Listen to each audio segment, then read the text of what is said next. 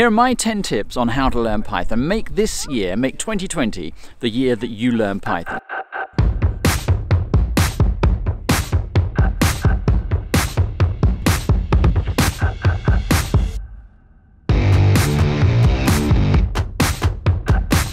Tip number 1, it's not too late. And the reason I'm putting this first is I get so many questions. I would say the largest number of questions I get are from people who want to learn and who think they've left it too late. They're somehow too old. And it doesn't really matter what age they are. They could be 25 or in their 30s or 40s or 50s or even in their 60s. I've had emails from all age ranges asking me this question. And the answer is you're never too old to learn. It's a fantastic skill to have. It's a superpower. It will change your life, and it doesn't matter. Age is unimportant. Just go ahead and learn it. You know, there's an old Chinese proverb, isn't there? And it goes something along the lines of, when's the best time to plant a tree? And the answer is the best time to plant a tree is 15 years ago, but the second best time to plant a tree is now. So just get started now. Don't worry about thinking whether you're too old or not. If you learn it and learn it well, age will not make a difference. I absolutely promise you that. The second tip I want to give you is that you are not learning Python. Now, I know that sounds a bit strange, and of course you are learning it in a way, but what I mean by that is that the difficult skill to acquire isn't Python itself. It's something called computational thinking. Now, I could make a whole video on computational thinking, and if it's something that you'd like to find out a little bit more about, I would suggest you search online for Jeanette Wing and her writings or her articles on computational thinking, because she explains it really well. But computational thinking is the ability to be able to decide whether a problem can be solved by a computer, and if it can be solved by a computer, to work out the best way of solving it, the most optimal way of solving it, and to take bigger problems and break them down into smaller problems so that you can then use a programming language to translate that problem into something that a computer can understand and solve. And that is the skill, and that's what you're learning. And that's why people that have already learnt how to program in a different language will pick up new languages really quite easily, because that is the skill that they've developed. In a way, the language is less important. Now, Python is a great language to learn because the syntax is quite easy. But when it comes to it, really, you're not learning a syntax. You have to know the syntax, but that's not the challenge. The challenge is learning to think computationally, and it's a really important skill. And it's something that is being applied to more and more fields with great success. So that's something that if you can master, that skill will stay with you, in lots of different endeavors that you have. And it's really worth acquiring. But of course, it's a difficult skill to acquire because, it's a whole new way of thinking, and it will take some time. So don't be disappointed if it takes you a while to master this. But master it, you surely will.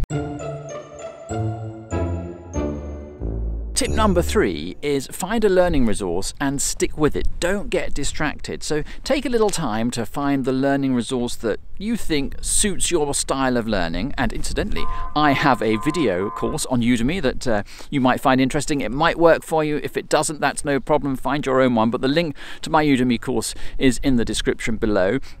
Check it out and see what you think, but find a resource that works for you and then stick with it, because it's very easy, learning to program, learning Python, learning computational thinking is very challenging. It's not an easy thing to do, and because it's challenging, it becomes quite easy to think that the reason you're not learning as quickly as you hoped you would is because somehow the learning resource that you have isn't good enough, when in actual fact you're just not sticking at it long enough. So you become distracted by trying to find other learning materials, and that takes you off the track of actually achieving what you want to achieve, which is learning how to program in Python. So find 1 or 2 resources and stick with them.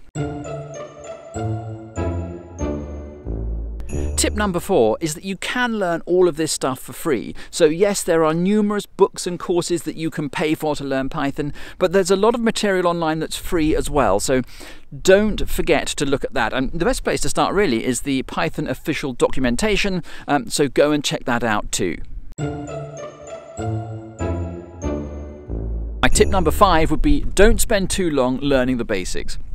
because this is something that's new to you and is a difficult skill to acquire, you might feel that you need to spend longer than you actually do, working on what variables are and loops and if statements.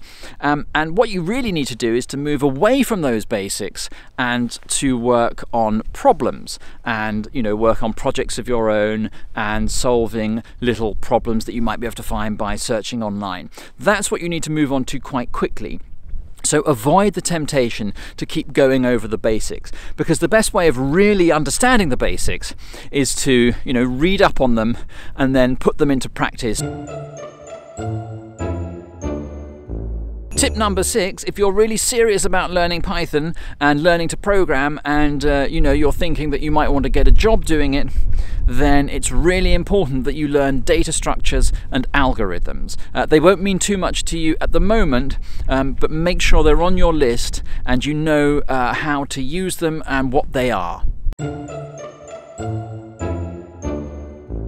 Tip number 7, which is very closely related to tip number 6, is to find problems and projects that require you to use data structures and algorithms. And it's really important that you understand these. There are websites like LeetCode, that's very good for practicing problems, and a lot of those problems will require some knowledge of various different algorithms and data structures.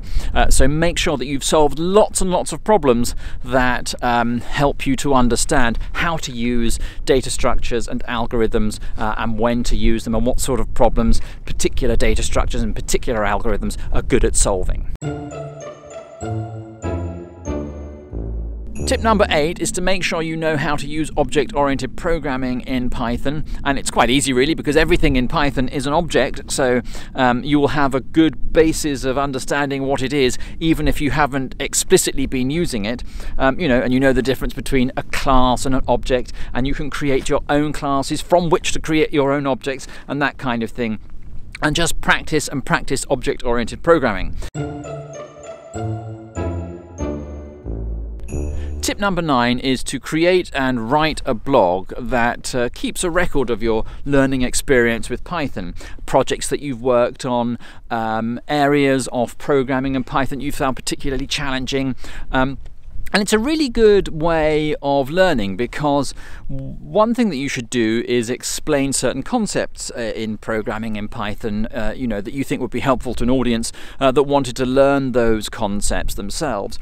And when you explain something, it really does help you to make sure that you've understood it yourself. And the more you explain things, the better you tend to understand them. And so it's a good discipline to write a blog in order to develop your understanding of the subjects that you cover in that blog. But also from a technical point of view as well, if you write a blog that's based on Python, that uses a Django framework, for example, you'll learn all of the aspects of creating a website and developing your own web apps that might involve, and that would be a very useful project as well.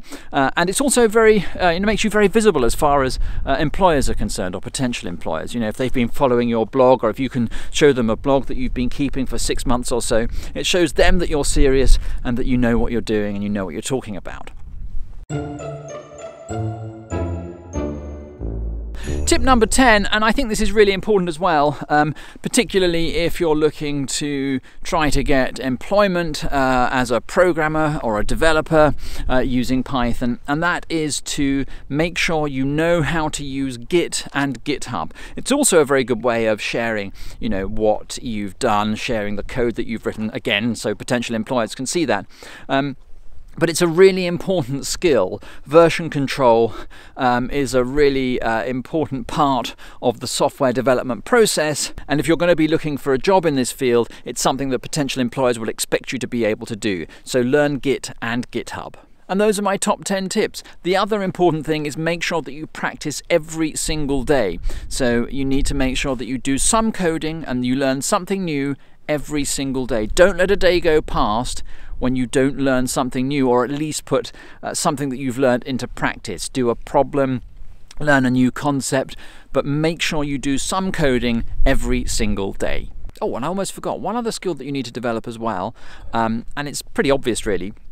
but is finding out how to solve problems that you can't solve initially. So when you've reached, the point where you can't solve a problem and you just don't know how to proceed any further, you need to be quite good at knowing how to search for ways of solving it, and using Google a lot in order to be able to find similar problems or concepts that will help you to solve the problem that you're facing right now. And that's a really useful skill, and again, it's a skill that employers would expect you to have. Good luck and enjoy learning Python. Now I'm going to try to get down this hill.